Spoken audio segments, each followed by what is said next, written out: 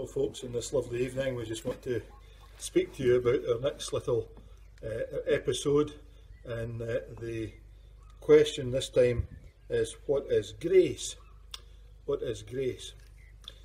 Well, put simply, there's one way of putting it simply. Basically, grace is the unmerited favour of God. In other words, you and I don't merit anything from God at all, certainly not his favour, but he does bring to us hope and blessing. One way we used to do it with the children was just to put the word grace as an acrostic, G-R-A-C-E, G, God's riches at Christ's expense. And that really tells the story simply of what grace is. But the little verse that we're going to read together, it's found in 2 Corinthians, and it's a lovely little verse, and it's chapter 8 and verse 9, 2 Corinthians chapter 8 and verse 9, and here's what it says: "For you know the grace of our Lord Jesus Christ, that though he was rich, yet for your sakes he became poor, that ye through his poverty might be rich." And so the Word of God really answers the question, what is grace for us? It tells us these lovely words from the Apostle Paul in 1 Corinthians chapter 8. But there are one or two questions we need to ask ourselves in relation to this term, grace. If it's the unmerited favour of God, who provided the grace? Well, again, the answer is given to us. Who needed the grace? And how much grace did we need? And finally, how much grace did he give? Well, very simply, the first question is, who was it who provided or provides the grace that we need? Well, Paul writes and reminds us of this in the book of Romans, and he talks about the free gift of God, and he talks about the grace of God as a free gift, and it comes by Jesus Christ. And so the answer again is given in Scripture, that the grace that we require, this unmerited favour, comes from God himself. And that's a remarkable thing as we consider that together, that the God of high heaven, the righteous God, the holy God, should be interested sufficiently in the people of this world to provide his favour for us and to provide his Son for us. And the Lord Jesus Christ, of course, is that person who brought the grace of God into the world. And John writes in his Gospel, and he says this: "For the law was given by Moses, but grace and truth came through Jesus Christ." And so the grace that we require is provided by God. Our little verse also reminds us who needs the grace, and we read it together, don't we?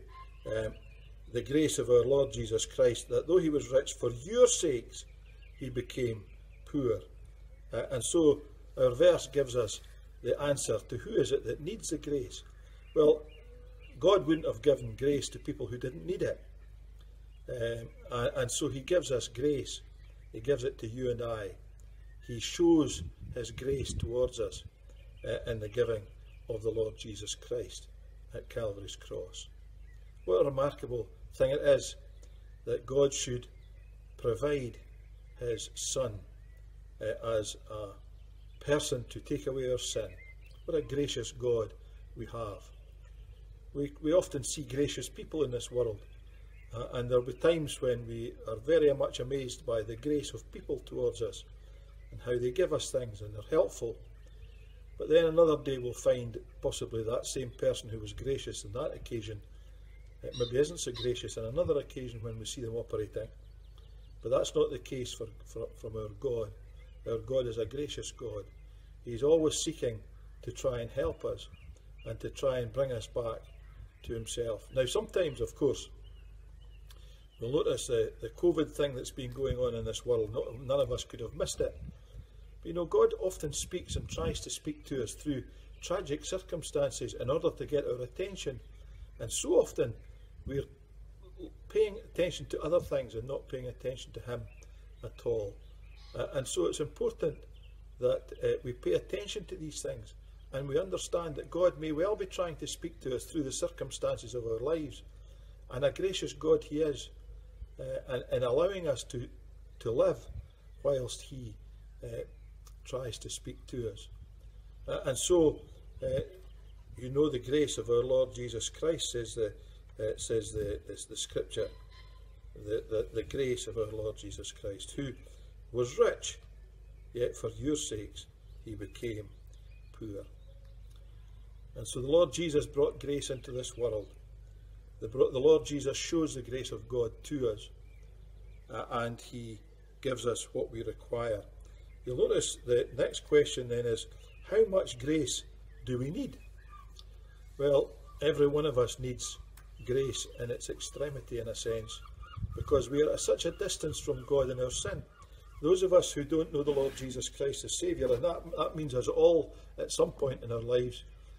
Some of us have trusted the Lord Jesus already, but some listening to this may not have trusted the Lord Jesus, and you still need to know and to be able to enjoy and experience the grace of God in your life through salvation and through understanding that God is a God who loves you and desires to bring you back to himself.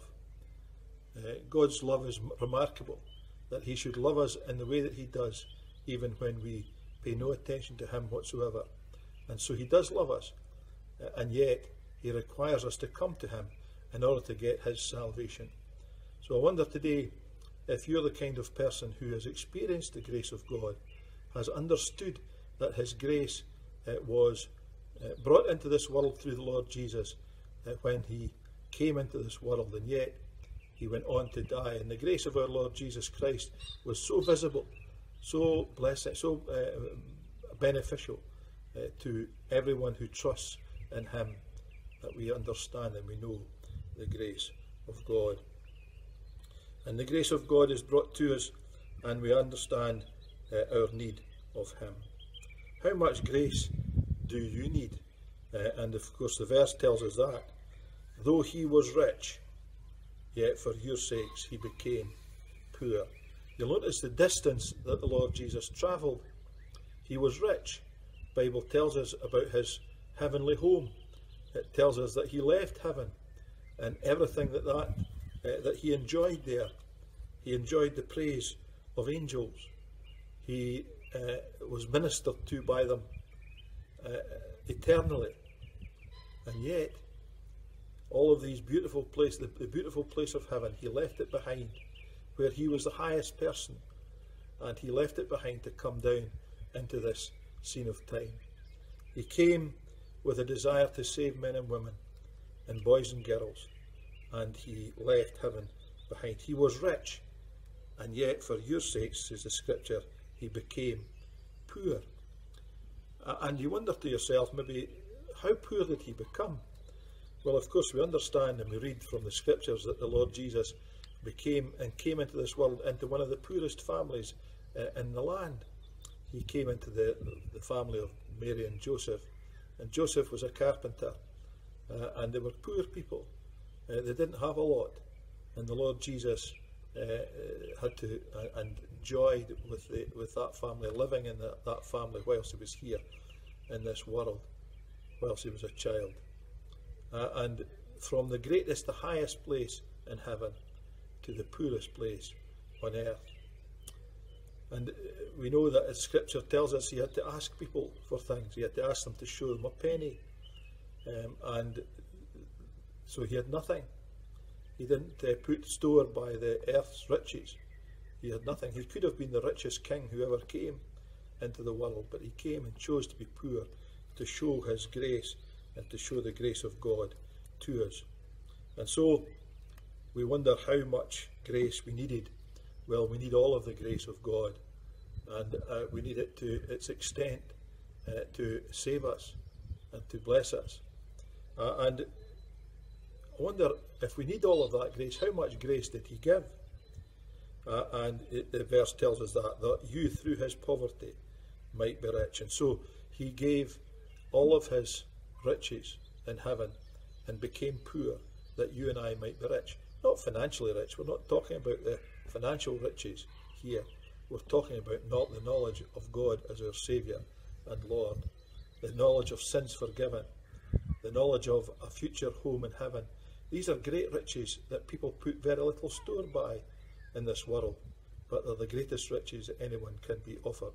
We're not here to talk about getting and gaining riches from this world, because the riches of this world are all fading, and none of them will go with us when we leave this world, and all of us must die at some point, says the Scripture.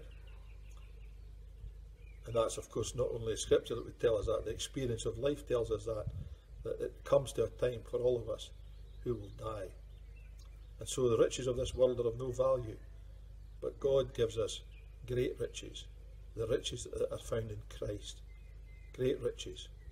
The knowledge of sins forgiven. What a great riches that is.